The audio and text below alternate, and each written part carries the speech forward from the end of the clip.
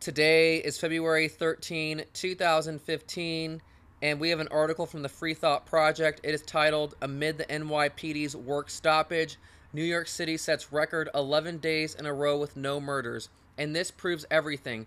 Our society does not need police driving around, enforcing laws, proactively hunting us, harassing everyone, scaring the crap out of the everyday citizen. And what we have here is we have many parts of America that feel like a non-free, occupied territory because the police in this country have become a standing army. And when people feel like they're being occupied by an invasion, this escalates tensions, this escalates situations, and that's exactly what we see out of the police in this country. Police are trained to escalate situations. They are not trained to de-escalate. That's why if you touch a police officer on the shoulder while he's talking to you, he will literally take you down and probably kill you. And I've seen it happen many times online. All you got to do is watch it. There are numerous videos online of people who are doing nothing. The cops probably shouldn't have even been called, but they show up and people get arrested, they get beat, they get killed, they get tased, all because the cops showed up and they are trained to freak out over any little thing that they think endangers their safety.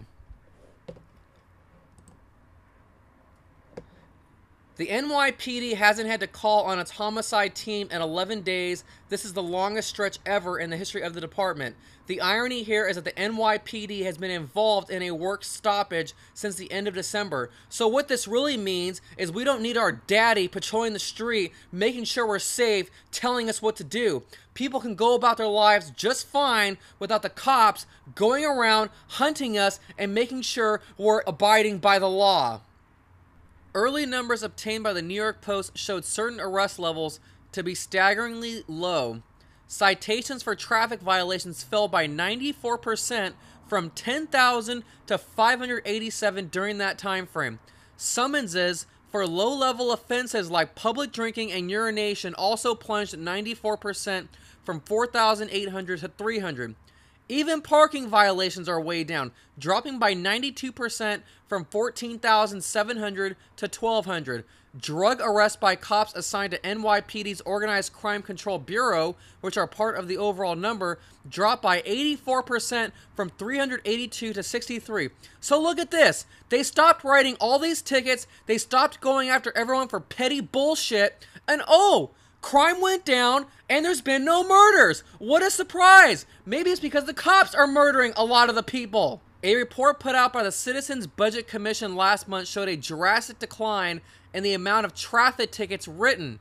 A CBC report made evident that the main purpose of police is revenue generation. They are here to steal from us. They are here to rob us. That's why they have asset forfeiture seizures, because they want to take everything you have. They want to enslave you. They want to make you into a third world population. And yes, I know every cop's not bad. Every cop's not trying to do this, but they're all working for the same system that wants to enslave you.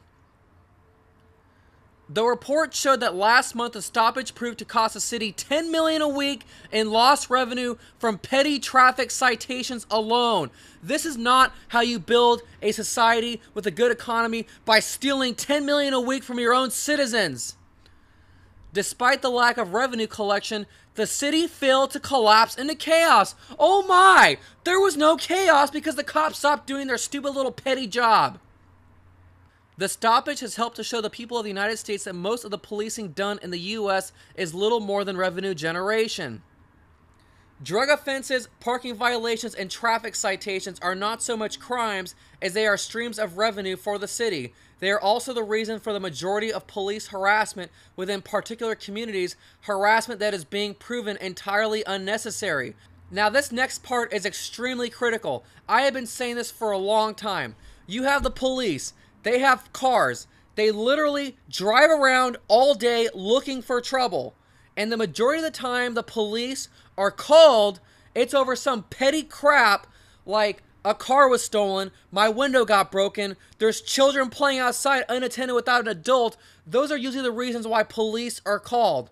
Now, when a firefighter gets called, usually because it's a life life-threatening situation. But the firefighters stay in their own house, wait for their call. They don't drive around all day looking for fires, and that's exactly what it says right here. Imagine a police force that acted more like firefighters or EMTs.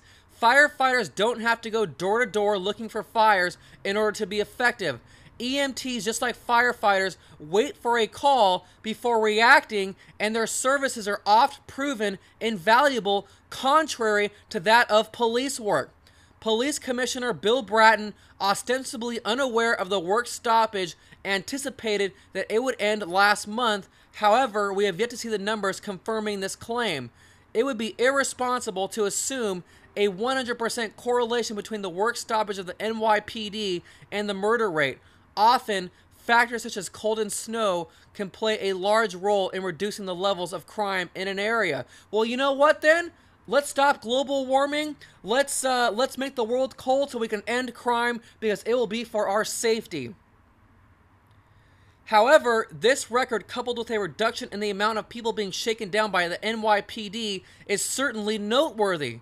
Noteworthy, but apparently not mainstream media worthy. Mayor Bill de Blasio certainly didn't miss his chance to try to cozy back up to the thin blue line in his statement on Thursday. The extraordinary streak of safety over the past several days is a testament to the hard work of men and women of the NYPD, blah, blah, blah, blah, blah, blah, blah, blah, safest city in America, blah, blah, blah, blah, blah. No, it's not the safest city in America, because you guys have this huge heightened terror alert constantly where you scare the crap out of everybody. That, by definition, is not keeping the city safe. That is making up threats so that you could have a slave society where the cops patrol the area and so they could steal money from everybody. Prior to this 11-day streak, there was already a drop in murders through February 8 as compared to the same period last year. The last reported homicide happened on the night of Super Bowl Sunday. Whatever the cause or causes, humans not murdering other humans is truly an inspiring thing. Hopefully this streak continues. And you see, there it is right there. We do not need cops driving around the street, harassing us, enforcing laws, and making sure we're being safe. This proves it right here that we could live on our own without daddy driving around and controlling us. That's all for now. Grino61 signing out. And we begin with breaking news. Just moments ago, a barricade situation ended in Hawthorne 5 hours after it first started. News Chapter 4 was over the scene here this morning. Police went to a home on Doty Avenue at about 5:30 this morning to serve a warrant, but the suspect refused to open the door. NBC4's Ted Chin is live on the scene with how this all came to an end. Ted. Michael, thankfully, the situation has been resolved peacefully. In fact, just a few minutes ago, we spotted 5 people being detained on the sidewalk by the Hawthorne Police Department. Let's show you those pictures. These 5 people sitting on the sidewalk being detained by Hawthorne Police. We still don't know who exactly is the suspect yet. They were detained about an hour and a half ago. This entire investigation began right around 5:30 this morning. That was the call. SWAT officers serving a search warrant on this home in the 14,500 block of Doty here in Hawthorne. We are told that one of the people in the home saw these SWAT officers and then shut the door, resulting in the barricade situation. And we have been here for the last few hours. Our photographer, Scott Spiro, at one point heard flashbangs coming from the home, but then the officers were able to get inside and take into custody 4 men and 1 woman. We're told this is linked to an attempted murder investigation, an attempted murder that took place at the end of January here in Hawthorne. Shots fired, but no one hurt in that incident, and now they are trying to find the person who fired those shots at the end of January. And once again, though, the situation has been resolved peacefully, and even though neighbors were evacuated for safety reasons, we understand hopefully that they'll be able to return to their homes soon. 5 people being detained right now, 4 men and 1 woman. Reporting live from Hawthorne, Ted Chen, NBC4 News. Michael Carroll, back to you. All right.